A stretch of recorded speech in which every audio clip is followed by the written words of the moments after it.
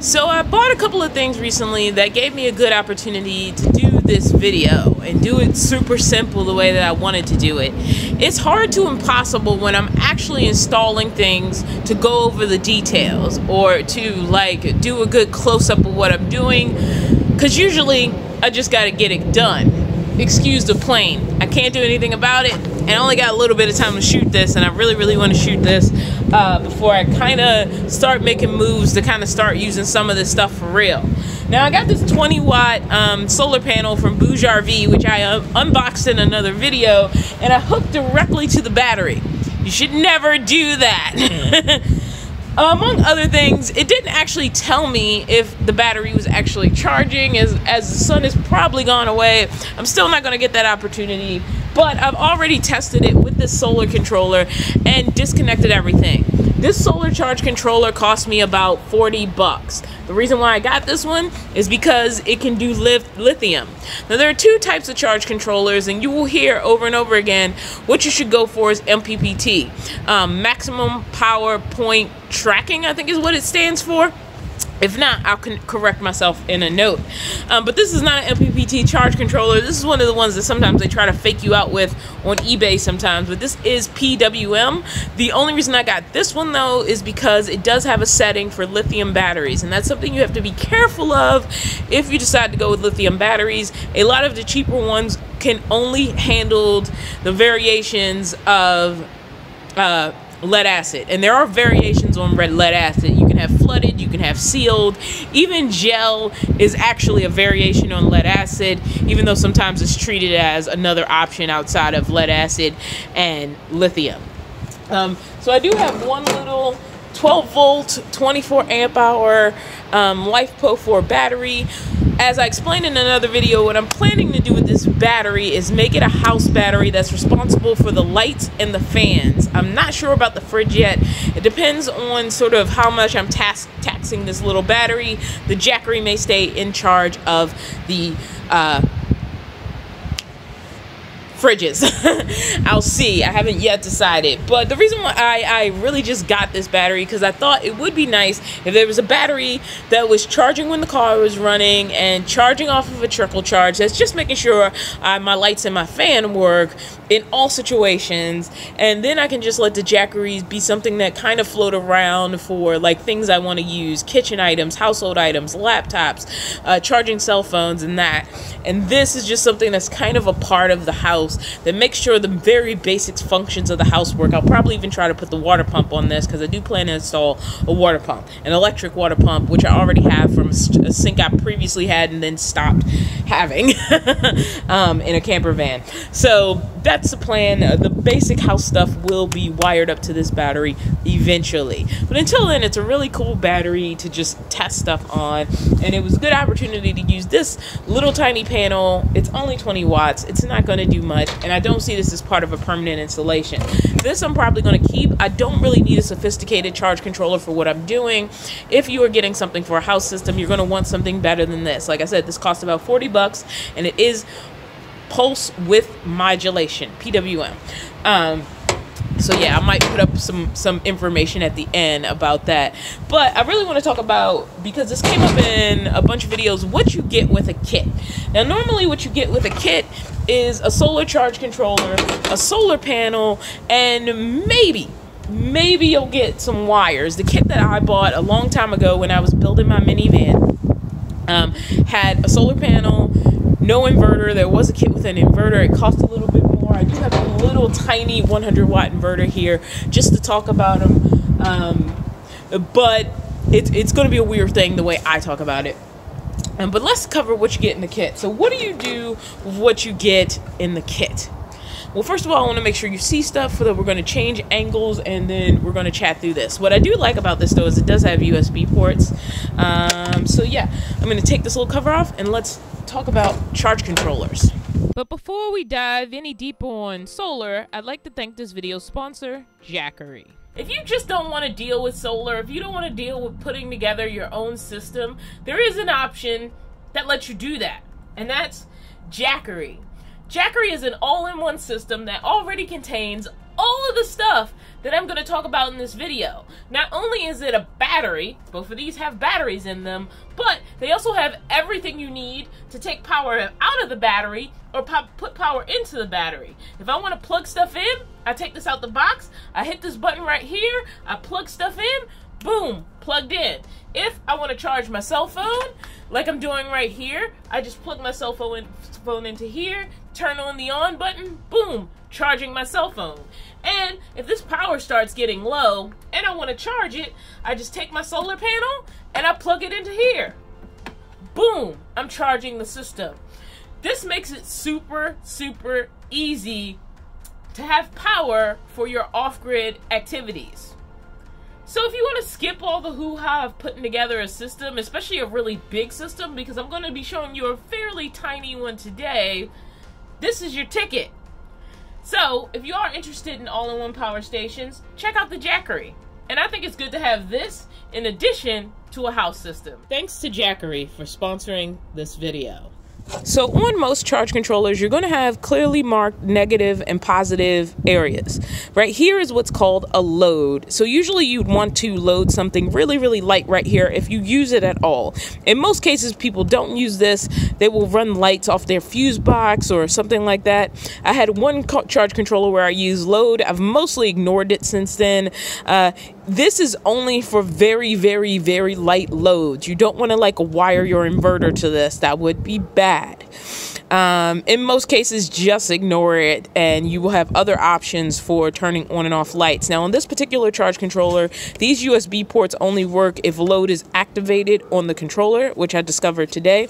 I wasn't really sure if they would work with the on or off. Most charge controllers are not going to come with the USB ports. For what I'm doing, it kind of works. But in most cases, you're just going to create all that stuff without the charge controller. So those things are weird about this charge controller. Now, what is also there's always a load usually, but the most important one is battery, which either has the word bat, it has a battery symbol or whatever, and you're going to have your positive and negative clearly marked. Every charge controller I've owned has had some variation of this is clearly where you hook your battery.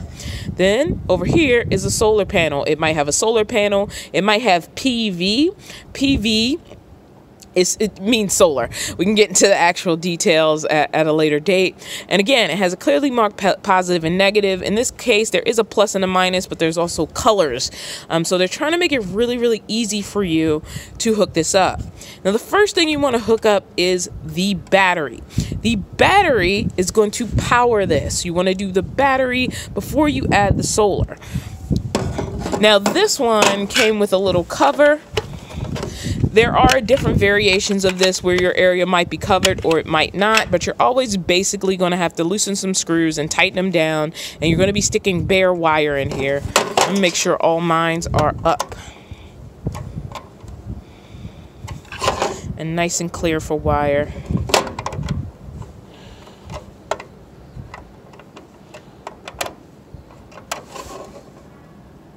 Yep. All right.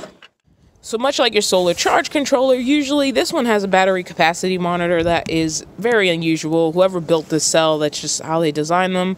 I haven't opened this up to confirm if there actually is some sort of charge controller in there, and it's irrelevant because I'm going to use an exterior controller for what I'm doing. My name is not Will Prowse. So again, either you'll see a plus and a minus, a red and a black, or both. In this case, I have both. So I'm very clear on this is the plus, this is the positive, this is the negative. So what I'm going to do with my charge controller is I am just going to follow the instructions. All right, so my wire has a bare wire end, which I've already prepped to go into the charge controller, and the red and the black. And this is just some wire I had left over. Now on your positive line, sometimes it's good to have a fuse. This is a pre-fused cable. I'm honestly just using it. You do not have to use an inline fuse. There are all kind of fuses out there. There's switch fuses, there's A&L fuses. Having some sort of fuse protection on your line and how big you want that fuse protection to be will vary by the size of your battery, the size of your solar array, and the size of the system that you're building. This one's super simple, so I'm using a lot of basic cables. Also, Also, the gauge of your wire should be determined by the size of your system. That is a whole bunch of math and information, and I am not going to go into it. This will be fine for what I'm doing because what I'm doing is super simple. A lot of times if you have bare wire, you will have to add your own ring connectors, but to hook it up, you're going to need one side to have ring connectors. Sorry about the focus. You're going to have one side to have ring connectors and one side to have bare wire. So we're going to go ahead and put this in the charge controller. Now this is the part I'm unsure of, and I'm going to be honest about it. I have always heard do the positive first and the negative last, and then reverse it on the way out. So far, nothing's blown up, and I just kind of go with that rule. All right, that's in there nice and tight. And you want to pull on this and make sure it's not coming out.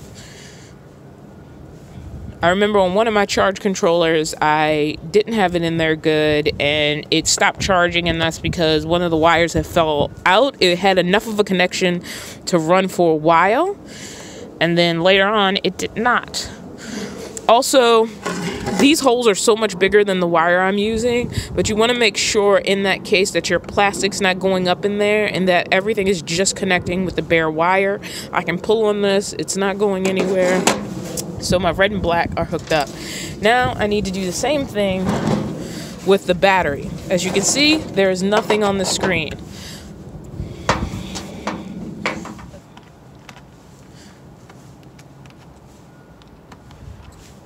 And there goes my negative.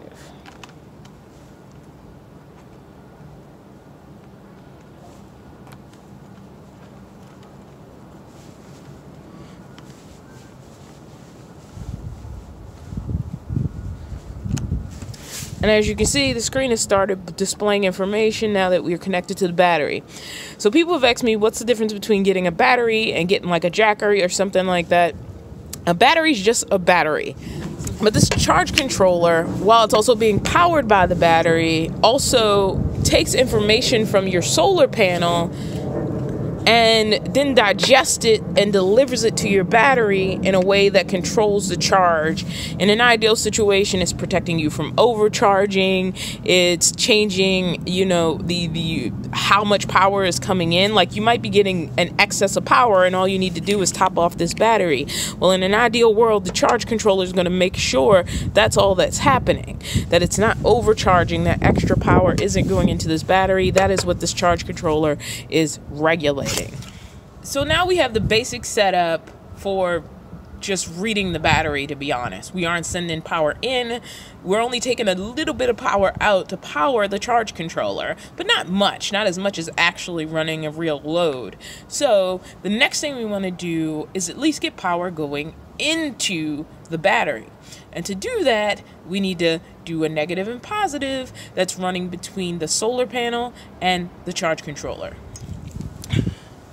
Under normal circumstances, understand that you would have a red and black cable that was coming from your solar panel into your charge controller.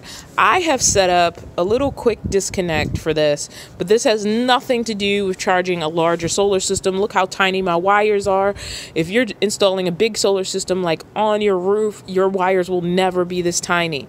Now, for my information, I've marked this one as positive so that I know it's positive because things can get inverted on these little SAE connectors. You'll see these a lot in battery chargers, but it's really convenient for the setup. So I'm using, well, also this solar panel came with a SAE connection, so I just took a pair of wires that were also SAE, marked what the positive run was from here. But under normal circumstances, you would have a red wire running from your solar panel and a black wire running from your solar panel. That would be your negative and positive. And then all you have to do is match that to here, just like you did with the battery. And so you put your positive in.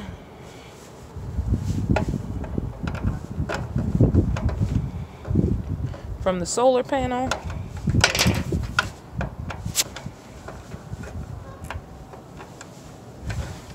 And then you have your negative.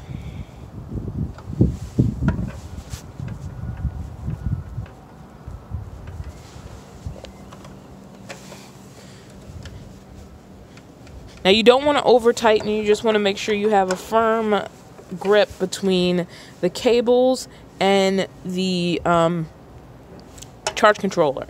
You do want to yank on them a little bit. You don't want like a little bit of wire hanging out. The wire should be fully in the box, but none of the plastic.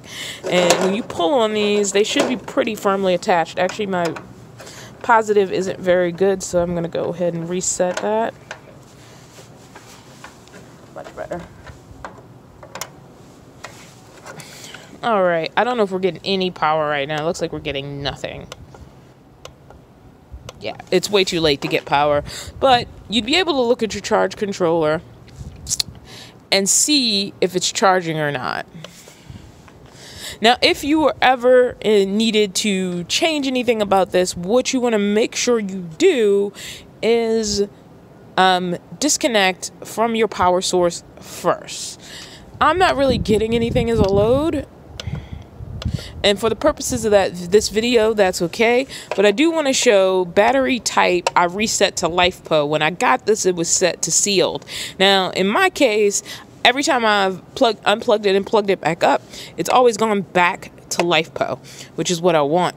But if you do have a charge controller that seems to default to sealed, you always want to go back and check that the battery chemistry on your charge controller matches the battery chemistry on your battery if you have those options. And it's probably the only thing you're going to change. There's a bunch of other settings in here you could change that I'm not even going to get into right now. And with the more complex ones, there's certainly a lot more settings you can change as you learn more about solar.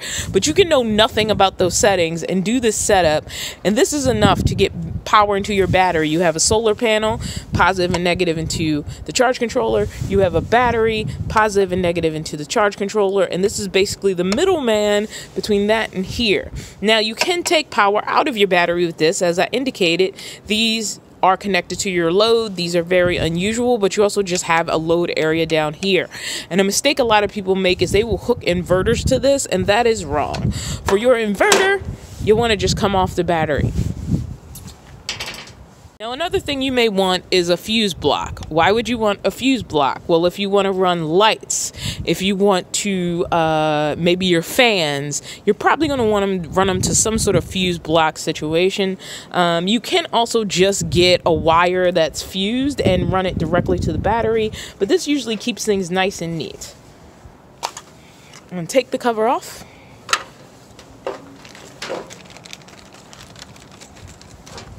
Now, these are a bunch of fuses. It's very common that these fuse boxes come with a bunch of fuses that are different sizes. You really need to look at your items to decide what size fuse you need. I'm going to take a very small one. And you can put these in after you connect it to your charge controller.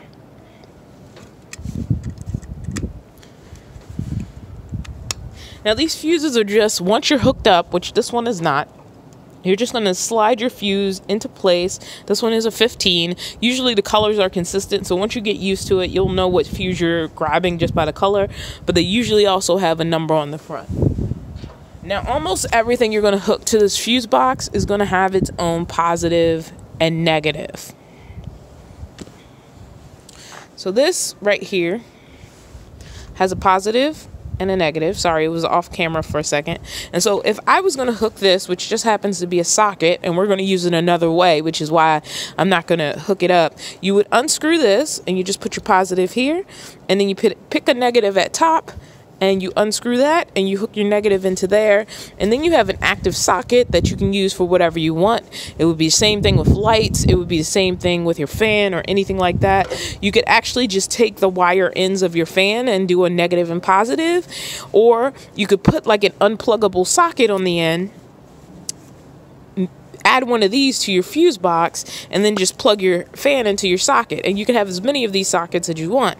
If you want it, if it's something that's never going to move, it's probably better just to put a couple of crimp cables directly to the fuse box. But if it's something you think you might unplug and move around or want options for, then you might want to add a socket to your fuse box, and then just add this to the fuse box and plug things in and unplug things as you need it. This fuse box is not attached to anything. I'm going to pull this fuse out, because this socket isn't live without a fuse in it, so it's better to install this with no fuses in, because that way nothing's live. Now, you want this to actually function, you need to hook it to power. In my case, again, I'm doing something unusual, so the end of my fuse box is actually hooked to a socket. There is no reason for you to ever do this. Your end would just be a positive and negative like this. Now, once again, I'm doing something for the purpose of being able to have a quick disconnect. So I'm going to hook this directly to the battery. And that's going to represent us hooking up the fuse block. Now, again, you want to do this before you went live with power. I was just showing you that to show you the complete install of the solar system. But that's also why it's a good reason to have a quick disconnect for a situation like this, because if I was getting any solar power, which I'm not right now, I could just quickly disconnect the SAE connection that I put on there. But you probably won't have to do this because you're not doing it as an instructional video. But let's say our solar panel wasn't hooked up, and like I said, I'm getting 0 solar right now, so I'm just gonna go ahead and do this. Do as I say, not as I do. I also put these little these clips on here so that they would be easier to put on.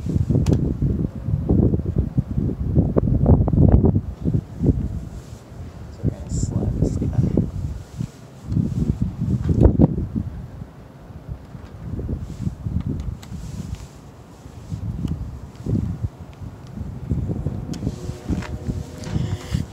All right, so as you can see, that line is live. This is the line that is going to the fuse block. So I could hook something to this fuse block, a fridge, lights, whatever, and it's getting power from the battery, which I can see because there's a light on the end of that. I could also just directly use this socket that's hooked to the battery for whatever I want. In this case, I was using it for my fuse block. Now, I was going to use this in the Jackery. That's why I did my fuse block this way, but I'm changing my mind about how I'm going to design my system, and I'll take things apart later, but all these parts are really helping me do this video.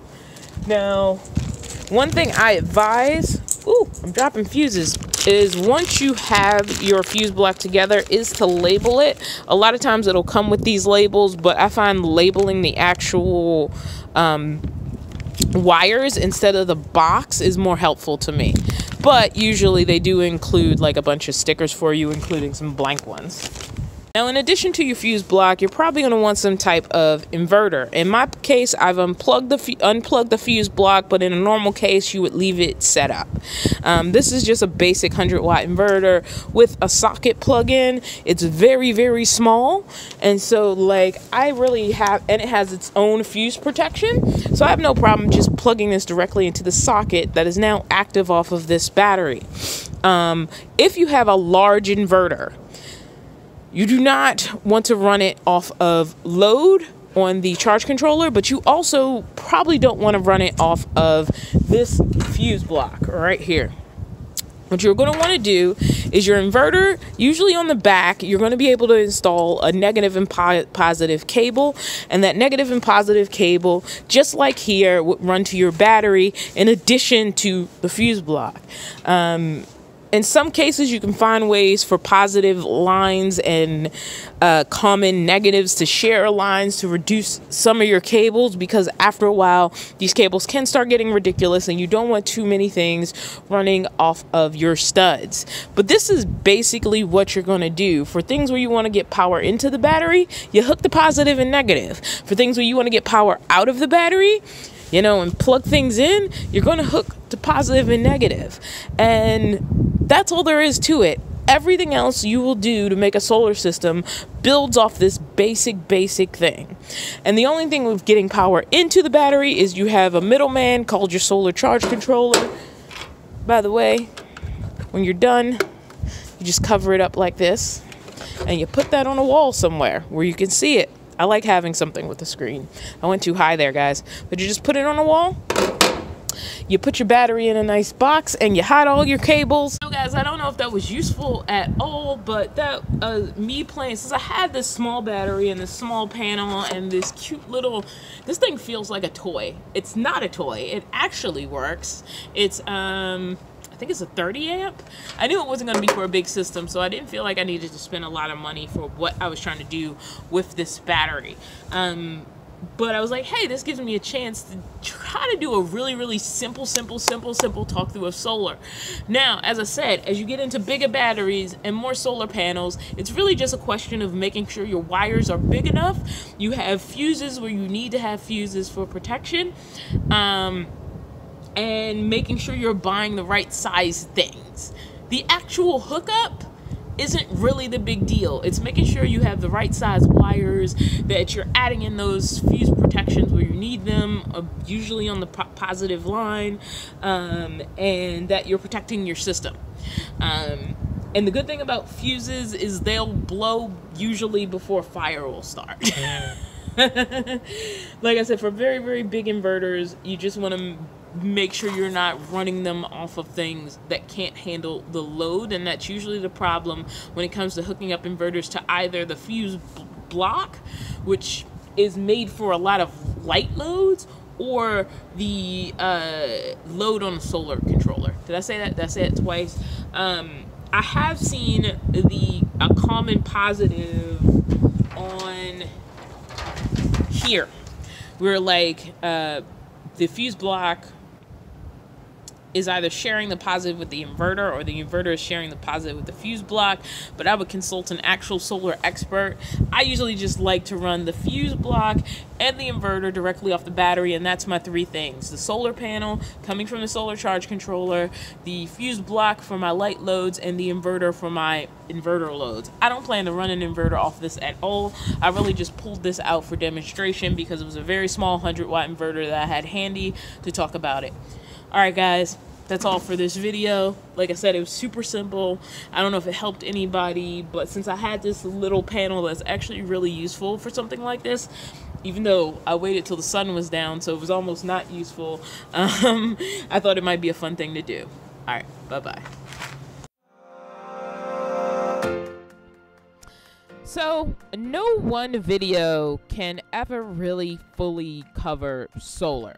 I did my best to just cover the basic parts. Like, if you bought a kit and a battery, this is the basics you need to know to put a kit and a battery together. It is not a how-to list. This is not a do this list. It's a basics. If you have a kit and a battery, if you have a panel, a battery, a charge controller, and go get a fuse block and an inverter, you could put this stuff together and have a very basic system. There's a lot more that could be covered, but I really think those subjects are kind of intensive on their own, such as wire gauges and I don't know, choosing the right fuse, where you should fuse or could fuse. There's more complex solar controllers than the one that I have. There are easier solar controllers than the one that I have. But I tried to really touch on these are the basics that I've encountered while building my systems. If you have any other questions, if you think there's anything I got wrong, if there's anything you think I should have mentioned, please put those in the comments. Again, I am not an electrician. I'm just a person who's been fooling with this as a DIYer.